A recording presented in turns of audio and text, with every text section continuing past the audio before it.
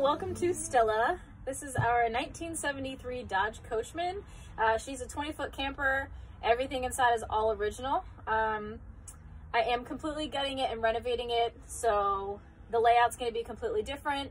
It's really cute. It's in pretty good shape for its age, but I want to make this space a little bit more functional for what we're going to be using it for, which is going to be everyday use.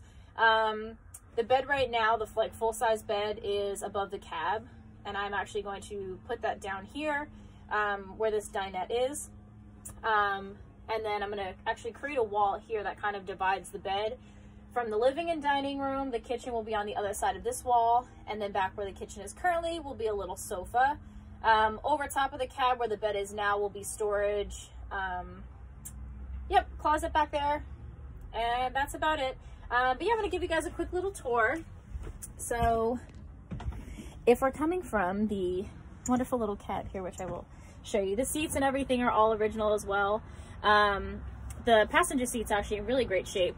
The driver's seat, maybe not so much. She's got a little wear and tear, but luckily or thankfully, my partner sews, so she can get that back into original shape. So a really cool feature is that this has curtains that go all the way around.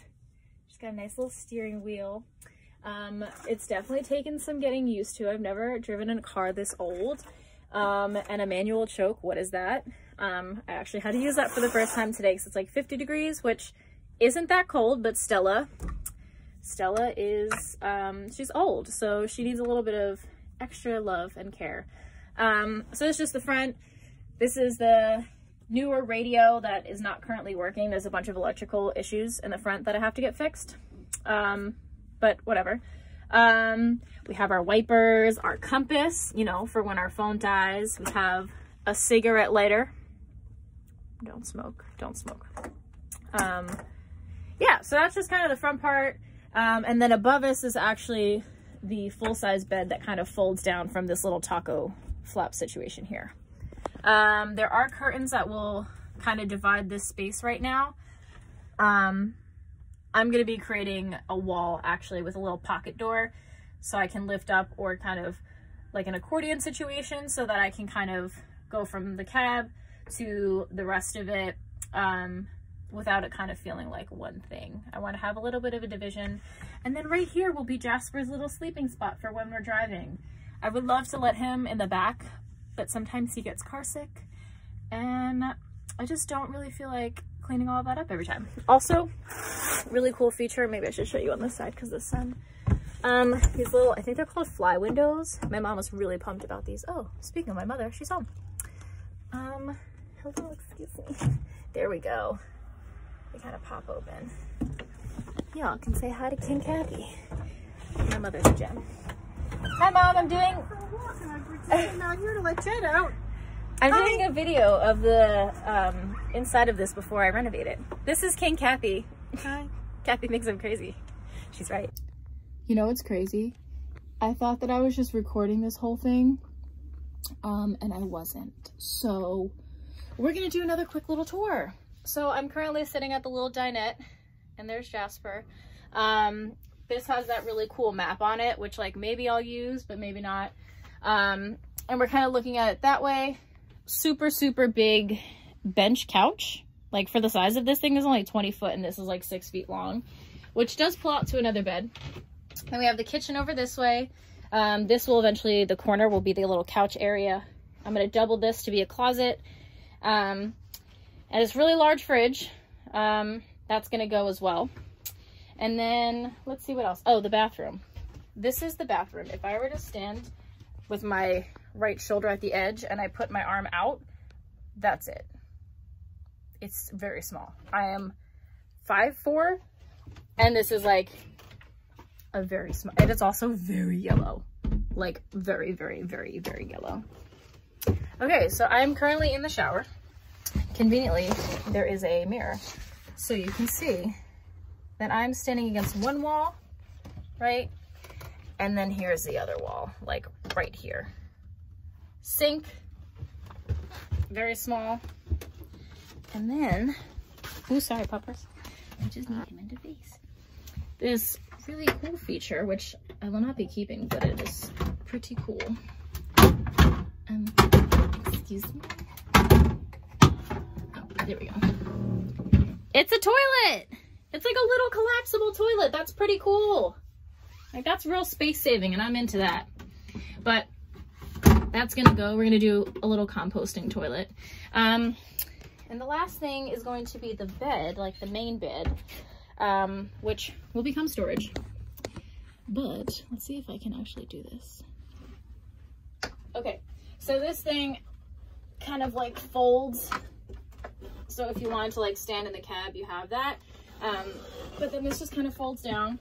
It's really annoying to get up to, but it is a full-size bed. It's real small. Like, if I were to lay here and go to sit up, like, I don't know, I feel like if I'm on a pillow, I have maybe 7 inches above my head.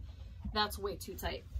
I feel like this would be ideal for children, aside from the fact that they could just like fall. But it's just very tight up here. The nice part about this is it has a little vent, which I might move, but I'm gonna make this into storage. So I'm gonna kind of build a wall here, and I'm like so out of breath. Either I'm talking too much or that climbing was a lot, or both.